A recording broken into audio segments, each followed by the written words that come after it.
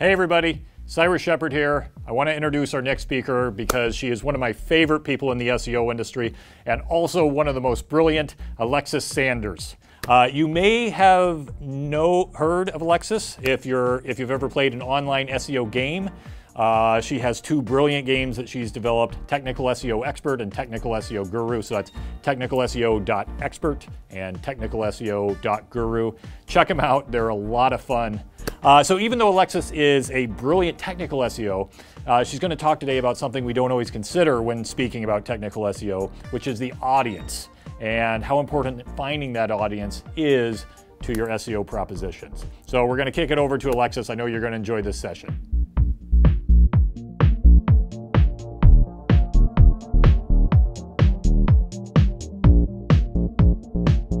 Howdy MozCon! Customers are at the center of quality content user experience and digital marketing.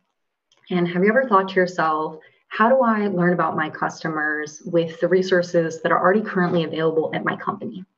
And that's what we're going to be getting into today. If you are interested in a copy of this presentation, before we get started, it's available at this bit.ly link, Seeking Science, because we'll be going into the science of seeking your customers today. As I mentioned, we're going to be going into the what, why, when, where, and how of finding your specific audience.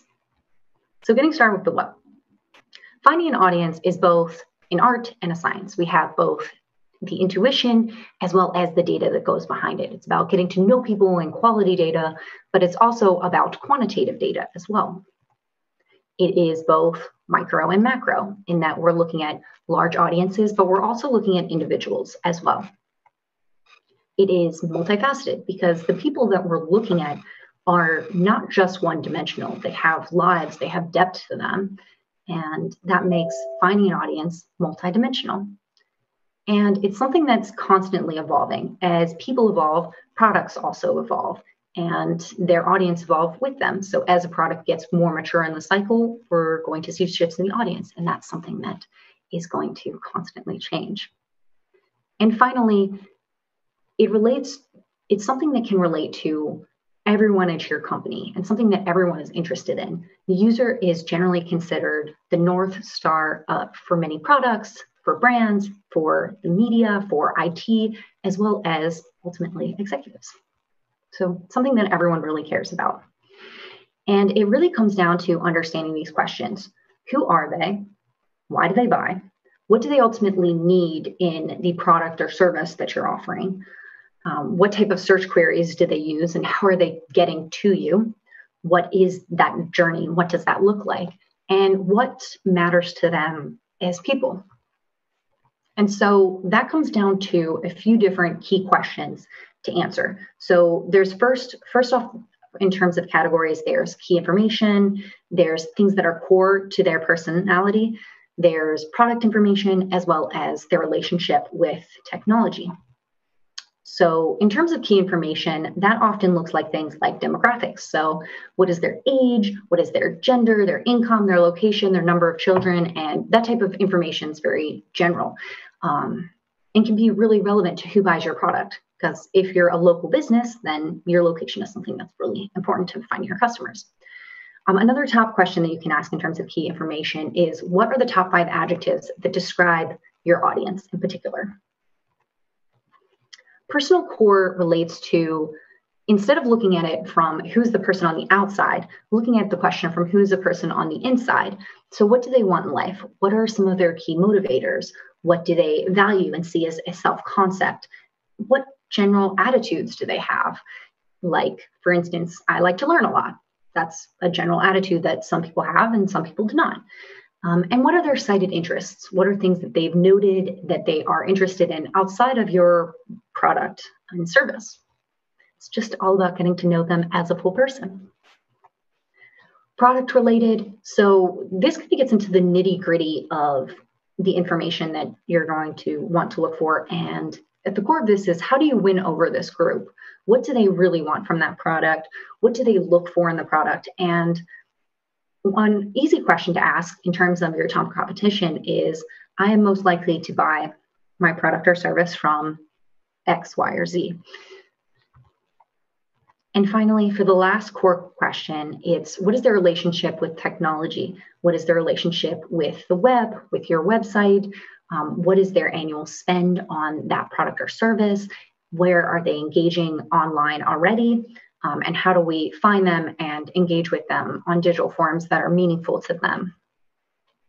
And really, the whole point of finding user data and analyzing it and finding insights from it is because it changes the conversation. Really, if you have no data, you have no context, and you going into that conversation blind can be much more challenging, which affects many different streams of digital marketing. Context helps us to ask the right questions, to target what drives decisions, to identify where to find online and offline, and determine how to ultimately engage. It also helps us connect in a meaningful capacity, identify what actually matters to people, and understand ultimately their values. And the ultimate goal is to create better experiences overall. So, when would you do this type of analysis? When would you go out and seek information specifically about your users? And really, audience profiling and finding data extends the entire journey of a product, from its initial development to its introduction to the market, its growth, maturity, and decline, because our audience at each stage is going to be very, very different.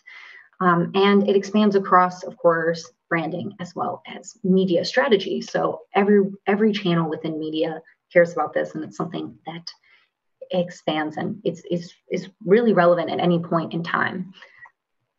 It also affects deliverables across different BAUs. So here's just like a sample visual of a very small sample of deliverables that use user information and audience profiling to inform that particular deliverable. And you can see just in this very small micro example that your user information affects your content channel, your information architecture, user experience, your design, as well as all of your analytics deliverables, as well as many, many others as well, which makes it something that's very relevant and useful. So getting into the meat of today's presentation, where do we actually ultimately find this data? And generally comes from one of two places. There's really three out there, but for the most part, most times it's related to first-party or third-party data. So the third one is second-party data. First-party data, of course, is your own data that you collect and assimilate. Third-party data is data that you get from someone else. And second-party data is kind of that weird ground where maybe you have a partnership with someone and it's kind of an in-between mix of your data and their data and cross-sharing. But that's more of a rare opportunity, although it can be a very fruitful one. So getting it today, we're going to start with first-party data. There are many different places that you can collect first-party data. The first and probably generally the most accessible one is web performance analytics. So it's something like Google Analytics or Adobe Analytics, your organic search performance, which is also free through Google Search Console and Bing Webmaster Tools. You also have ranking data tools, so you can find out what information people are getting to your site from organic. There's surveying tools that you can use that can be free, like Google Surveys and SurveyMonkey. And finally, if you're lucky enough to have a CRM team, which we'll get into a little bit later in terms of third-party data, some of the cool things about CRM. But these are really generally the types of tools. And as you can see, they range from free to very, very expensive. So a lot of the times, finding user information and user data is about identifying what's available to you and what's most cost effective and time effective. And here's some resources. So I wanted to go into some of the different things, different reports that I really like about within a few of these tools, so that if you're looking for user information, you can more easily access that. So the first is GA, mostly because it's very accessible to most brands and most small businesses. There's a report in GA called Audience and Interests. And if you look in there, there's really two groups that you're primarily looking at, the in-market and the affinity. The in-market is going to relate to your user's interest in relation to your current product. So a lot of times this is going to end up being a little bit more relevant, whereas affinity is more about people's general interest and hobby. And that can be interesting because it can tell you maybe a little bit more about like the cited interests of people and things that they're doing in their free time outside of your product. But generally the in-market, to me, it seems like it's a little bit more useful generally. Other is stuff that just kind of didn't fit in other places. So if you really want to get into the weeds, GA has a user explorer report that you can go into. You can filter by organic search. You can also filter by conversions. And you can go in and see the different steps that a user, and I guess it's kind of like a user's ID, and that particular journey that has been tagged by GA. So you can literally follow them through a journey. Now, this is, of course, very in the weeds, but if you're trying to get very specific, or maybe you're trying to look to do some illustrative user journey mappings, this can be really, really useful. Okay, the last thing about GA that I think is pretty cool is you can actually ask questions in the search bar. I'm sure a lot of the audience has already explored this, but there's a bunch of different basic questions that you can ask relating to content. And Google actually breaks these out in their documentation by understanding trends, content analysis, and understanding user behavior. And a lot of times the user behavior relates to user engagement metrics like time on site and bounce rate. But having these questions allows you to just ask in the search bar questions like, what are my top landing pages in terms of sessions? So you can get a little bit more, a better understanding of your content analysis, which is pretty cool. All right, of course, GSC, we all know it, we all love it. Yeah, there's a lot of stories to tell, and a lot of stories to tell in click behavior. What are people clicking onto your site? Categorization is obviously a very easy mechanism to identify patterns. There's a bunch of different ways to do this that a lot of people have been over. I have some links in this presentation on ideas for how to do it efficiently in Google Sheets, Jupyter Notebooks. There's a collab as well. You could also do it using machine learning. There's been a lot of great suggestions by like Brittany Mueller and everyone on how to sort keywords by using machine learning, Hamlet Batista as well. So definitely check out some of the stuff that they have.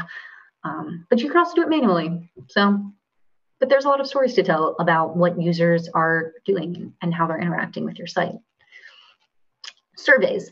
Surveys can be a lot of times the only way to get very specific information that you want from a specific subset of people.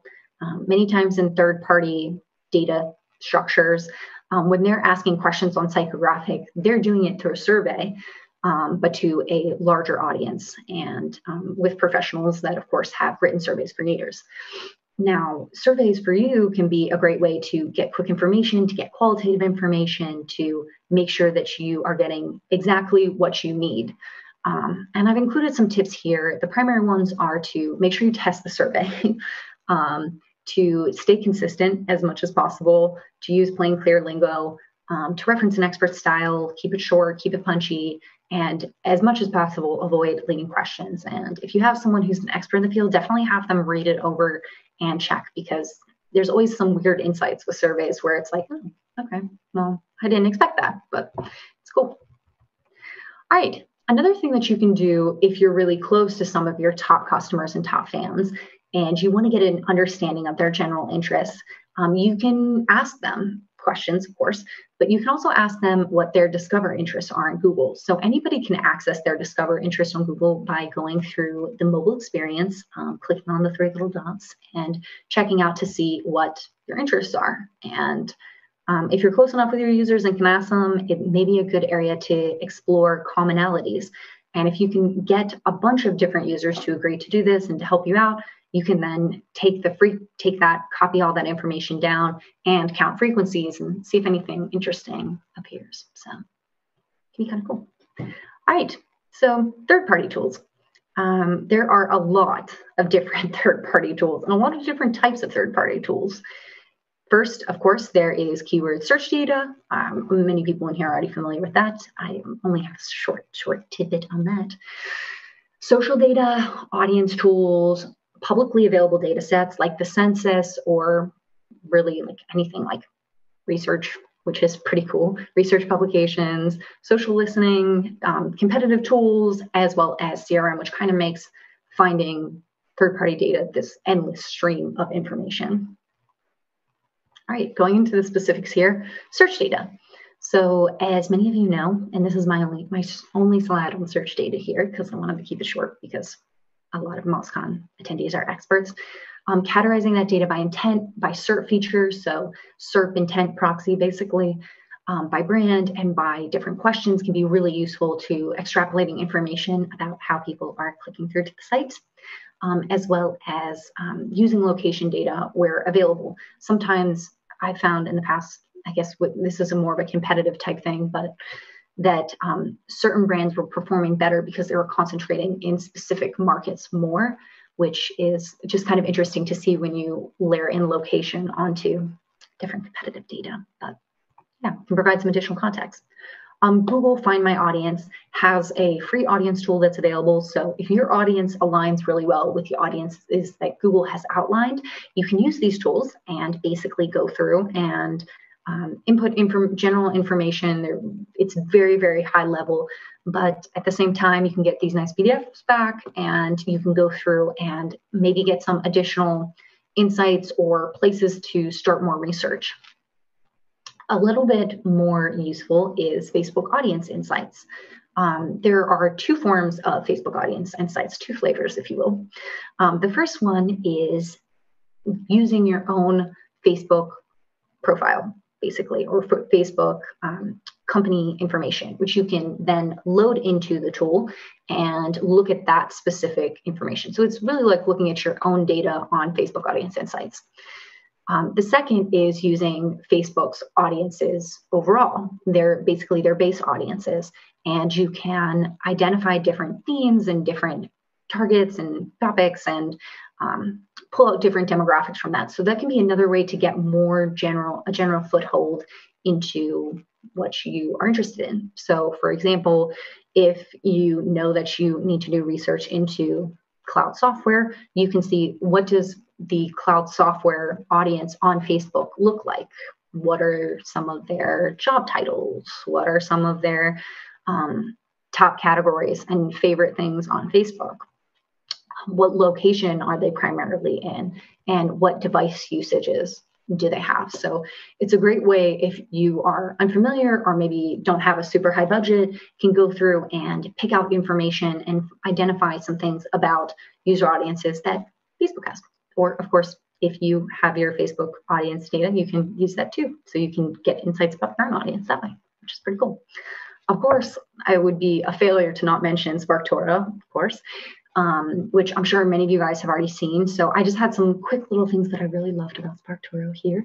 And I think it's really useful if you're approaching audience insights from a content or influencer perspective, which of course was their target. It allows you to break data down in a variety of ways.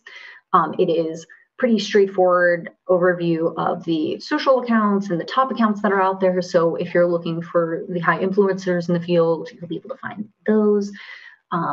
It shows a lot of online consumption data as well as top active networks. So where's your audience actually engaging online, which of course is a core question. If you're doing work primarily on your website and everyone else is on Reddit, then they're not going to find you. But yeah, it also includes some useful social listening tidbits, which can be really fun. And if you love keyword research, then you'll probably also really like this part as well, because it just kind of tries to create a broader person, which is super interesting. Okay.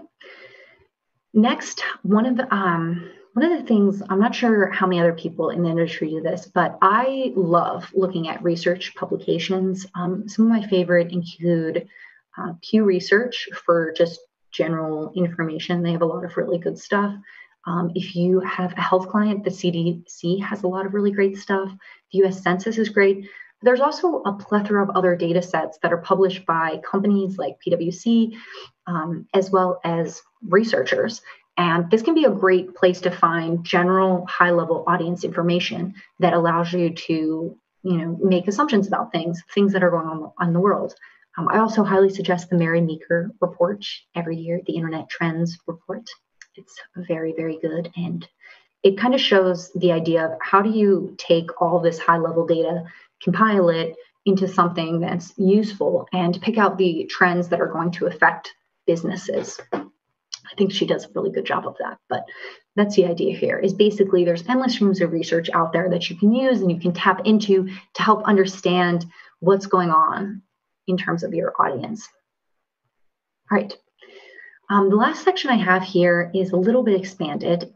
And of course, CRM fits into both the first party and third party data world.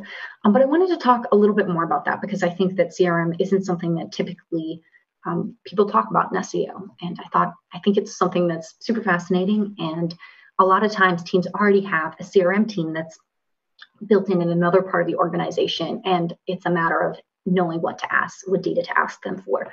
So one of the things that's really interesting about CRM is generally media teams think of CRM as something that's more useful on digital for targeted campaigns. And in truth, it kind of is, in that what you're looking for with targeted campaigns is less discerning than what you're looking for if you're looking for a general audience like content. Now, there are really two primary metrics that you're going to see in CRM data. The first is frequency, so the number of percentage of respondents who met a specific criteria, and the index, which is the comparison to the base audience. So regardless of whether you're doing work for content or targeted campaigns, you always want to have a high index because that's what makes your audience unique. For example, if you are in Canada and you're Disney or something like that, they may over-index on French speakers, and that's what in Quebec, and that's what makes them in Quebec unique, which is what you're ultimately looking for. The difference really between targeted campaigns and general content and publishing type initiatives is that when you're looking for content, you don't really want to have a low frequency. You really want to have high frequency that you look for. And that's because you don't want to just target those niche populations that maybe you over index on. You want to target the majority of people, and you want to target what makes them unique. So, yeah. Okay, and the other thing that I wanted to introduce is this idea that there is a hierarchy of data, and that a lot of times what we do in SEO sits somewhere in the middle of the bottom of the hierarchy, and that's, in my opinion, okay, because we really don't generally do one-to-one personal targeting, but it's something that can be done. So panel data at the bottom is things like surveys, personas, sampled customer data, segment level analysis, audiences, and that's kind of a lot of the comfort area for SEO. I think ultimately, probably in the future, as websites evolve, maybe, 5-10 years or something like that, we'll get into something that can address more personal level computer experiences for non-logged in users. Or non-authenticated users. As of now, I think a lot of that split is between new users and existing users. If you're, for instance, cookied as one of those. There's cookies, which basically is what that is. So if you're cookied as an existing user, then you may get an existing user experience. And if you're not cookied as an existing user, maybe you'll get a new user, or maybe if you, for instance, cleared your cookies or something, you'll get the new user experience. But there is this hierarchy that at the top of it sits personal level data. And it's not really, Ted to Bob or something like that, or specific people. And it's more about your IDs that they assign you online, which is a very, interesting concept, that it's not personally identifiable information if it's not you. Kind of interesting. And this data expands very far. There are many companies out there, and pretty much, every company that you could name probably collects data about you. And all this interconnects, and you can associate all that data back with your ID if you're lucky enough. And there's something that comes into CRM, which is called the closed loop. And what that means, and that's what they really strive to do, to get personal one-to-one data. And what that means is that if on platform one we have cute bow tie guy, And on platform 3, you have cute bow tie guy, and you know that both of those are the same. And the same for platform 2 and platform 4. You know that each of these are the same. But for whatever reason, we find out that platform 1 guy is also the same as platform 4 guy. We can actually close this loop and determine that this person is the same person that we're all talking about, even though we don't know this person's name, we don't know any of their personal information, obviously. We know that when we're talking about him on platform 1, we're also talking about him on platform 2 as well as 3 and 4. And that's what closing the loop is. Now, you can't always have a perfect data set, and any database cleanser will tell you that. But there's this something known as match rate, which is basically like how many ideas were we able to match and determine that we have data on this person and that matches. And that's pretty much how that number calculates out. And at Merkle, we have an internal system called M1, which is something that mostly our media teams use for remarketing purposes and to get more specific data on audiences, and they have their own thing going on. But if our client has purchased it, it's something that we can also use for SEO. And I just wanted to share with you some of the things that I thought were interesting here. So, and the importance, of course, of having an analyst. So data, of course, is not just, as I mentioned before, a science. It's also a bit of an art, and there's a lot of intuition that goes behind it. So I just want to share with you some examples from that particular system. So, all right, Minute Maid. According to data, 35 through 49-year-olds crush Minute Maid. And as you can see here, the gray, of course, is the base audience. The blue is, of course, the index. So we're looking for how much the data overlaps here in this visual. So you can see for the 35 through 49-year-olds, the data just explodes. Like people who are 35 through 49 love Minute Maid. And of course, you look at like their net worth and like, whoa, these people are worth $150,000 to $375,000. Like, what is in that juice? Pretty cool. But if you're, of course, an analyst and digging through the data, you may also discover, okay, well, maybe it's not that these guys love Minute Maid. Maybe they're not super pumped about getting some OJ in the morning, but more about, the fact that they all have children. So it's kind of one of the more fun things when people have kids. It kind of not messes up the data set, but it skews it in a way that makes it kind of interesting. Data, looking at this type of stuff in CRM data can also make you introspective in such that things like, why do 76-year-olds index so low on eating and going out to Chipotle? Even more interesting, why is it that people don't get Chipotle as much when there's a grandparent in the house? I don't know. Maybe make that a 2020 initiative. Get your grandparent to a Chipotle. Anyways, okay. So diving into a little bit of the how. How do we format this data? How do we compile it? Generally, this ends up being a lot of information. So you have to have a way of processing it and thinking about it. And how do we present this so that we can develop something that we can assimilate to send out to the rest of the teams? My suggestion is 2 things. The first, brainwriting. The second being mini charrettes. So brainwriting is exactly like brainstorming, but instead of having everybody get in the same room together and talk out ideas initially, you have people go and write their thoughts out and process the information. And oftentimes what that allows people to do is come back to their roots, to ideate before talking and process information.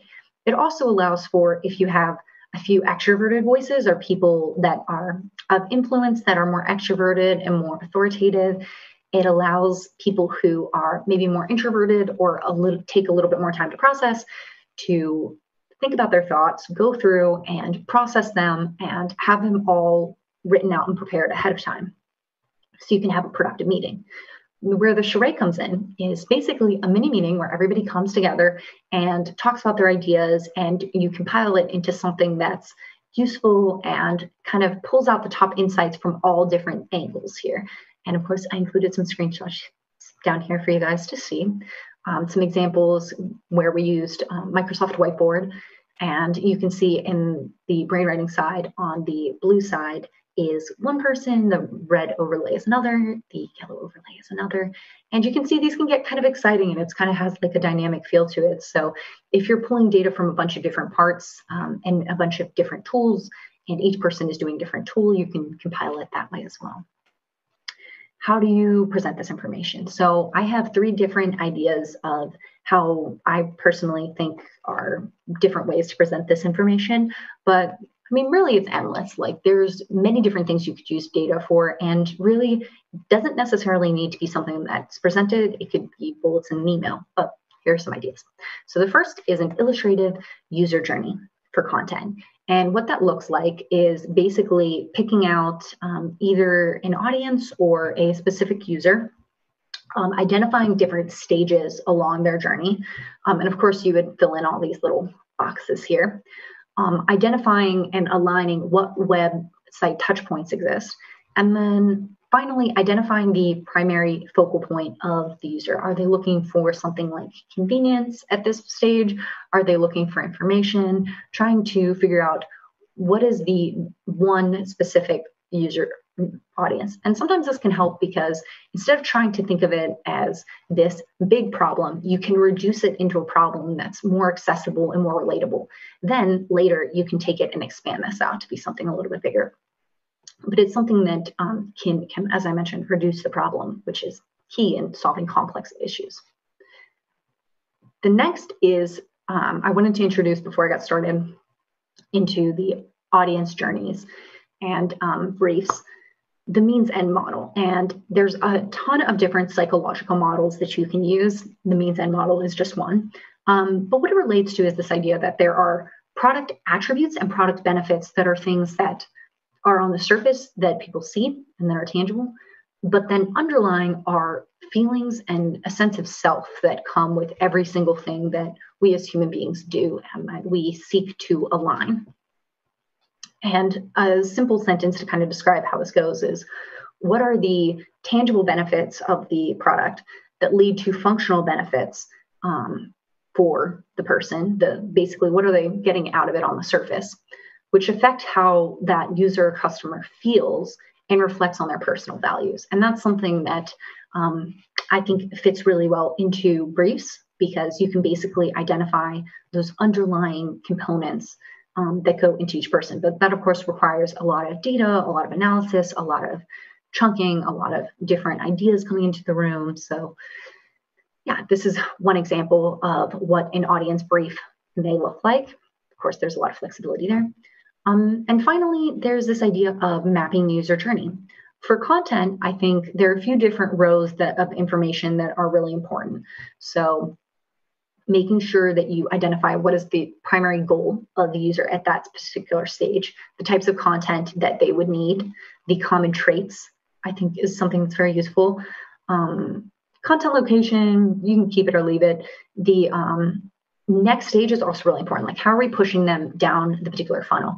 And of course, starting with the different columns, awareness, acceptance, consideration, decision, it makes sense. Sometimes you need to expand and contract that model depending on the different audience. And you can see here, we modified it a little bit. And journey mapping is something that can also expand to all channels. It's not something that necessarily is just about content. It also can be about every single channel and every single touch point and how all those points engage. And here's just one small screenshot example of what that looks like at a larger strategic level. So our TLDR for today, our summary, is that, in my opinion, for doing user research, use what data you have available. And there is data available to you out there. Communicate to others on teams to get a fuller picture of what's going on with users, because other teams may have different data than you, and you can use that. The third is that user research is something that's constantly evolving and something that you can consistently do, but is something that makes more sense to do at specific intervals that make sense for you and is efficient for your team, and something that you need to almost constantly be doing as you go and constantly learning, which is exciting. And finally, that personal one-to-one campaigns are a thing. And to close out today, I just wanted to mention this kind of closing thought that, it's about constant change, and that is the new norm. It's not about guessing right and having a project and going back to some normal. It's about learning fast and trying different things. I have a few special thanks to Abby, Chris, Max, Caitlin, and Adam. Thank you so much. And it's been an honor to spend MilesCon with all of you. MilesCon virtual. Yay. Thanks, everyone.